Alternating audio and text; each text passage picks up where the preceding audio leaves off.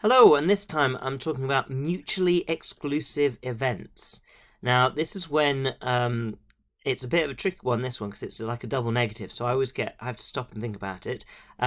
It's when being one event, or one property of an event, excludes the other thing from happening. Okay, so it's easier to see this in an example. I will come to the example on the screen, but I like to think about it in playing cards. So if you've got a pack of cards here, and you pick a card, and you say, oh, so there's only one card, so it's one event, pick a card. Could that card be a 7 and a black card?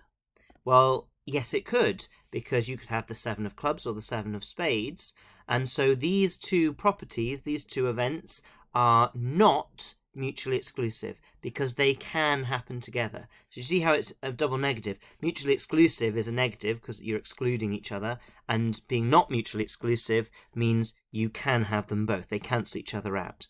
But if I pick this one card, could this card be at the same time a heart and a black card?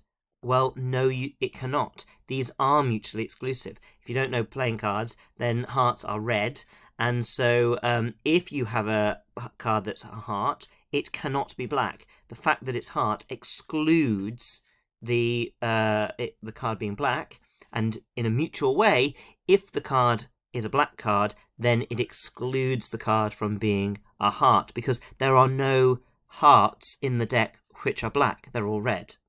So the question of mutually exclusive is really, can you have both outcomes at the same time? If you can, they are not mutually exclusive.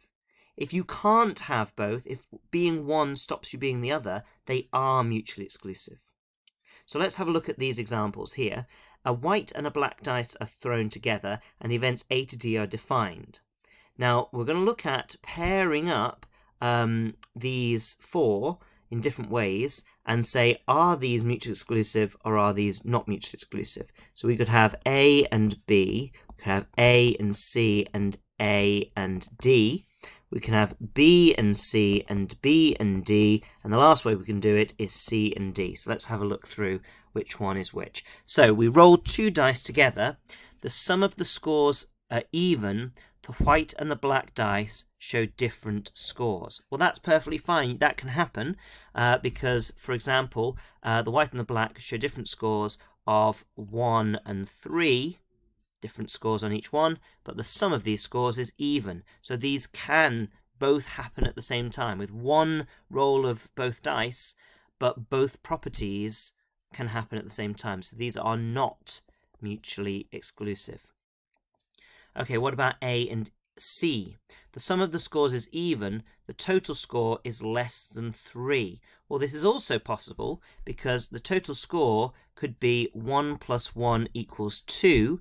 2 is less than 3. And we can get, we're assuming these are just standard 6-sided dice. I didn't say that, but I'm pretty sure the question is assuming that.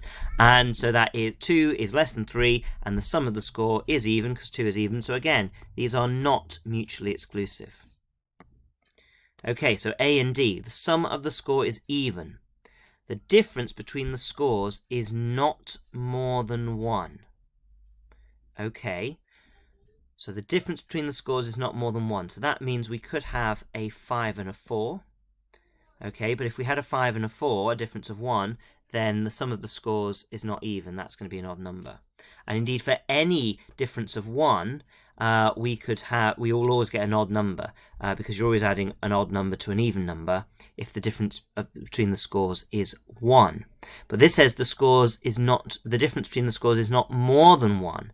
So it could be less 1 or less. So we could have 2 plus 2 or 1 plus 1 or 5 plus 5, in all cases of which you're going to end up with an even score. So once again, this is not mutually exclusive. You can have both of these outcomes. Not saying you do.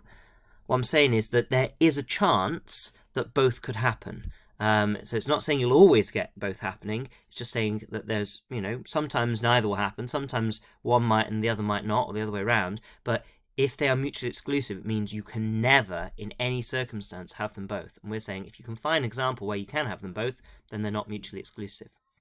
Right, so these examples are pretty boring so far. We've not had any that are mutually exclusive. Let's hope B and C or any of these is a bit different, so we have a bit of variety.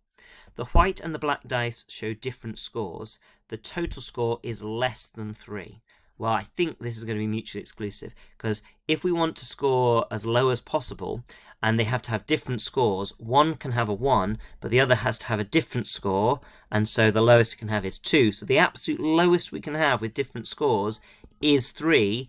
The total score is less than 3. Well, that is 3, so it's not less than 3. So achieving this, having different scores, we cannot achieve that. And if you have a score less than 3, the only way to do it is 1 plus 1, and that does not comply with them having different scores. So you cannot have both B and C at once, so these are mutually exclusive. B and D. The white and black show different scores, and the difference between the scores is not more than 1. Well, that's okay, isn't it? We're saying that they have different scores, and the difference is not more than 1. We can have a difference of 1, because it says more than 1 is not allowed, but we can have 5 and 4. They're different. There's no more than 1 in between them, so these are not mutually exclusive, because you can have examples which satisfy both properties. And the last one, the total score is less than 3. The difference between the scores is not more than 1. Well, these are okay as well, because in this case, the difference between the scores is not more than 1, so we can have the same number added, or we can have a difference of 1. But in order to have a total score less than 3, then we need to have 1 plus 1. That's the only way of doing it, is 1 plus 1, which satisfies C. The difference between the scores is not more than 1. No, it's not. The difference between the scores is 0. So that one's okay as well. So we can have both, so this is not mutually exclusive.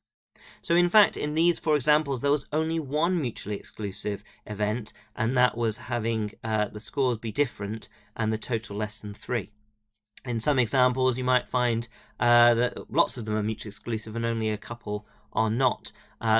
Doesn't matter how the question is set up. The important thing is, if you can think of an example which satisfies both of the requirements that you need, then they are not mutually exclusive. And if you cannot, if there is no situation where both can happen at once, then they are mutually exclusive. And that's how you tell the difference.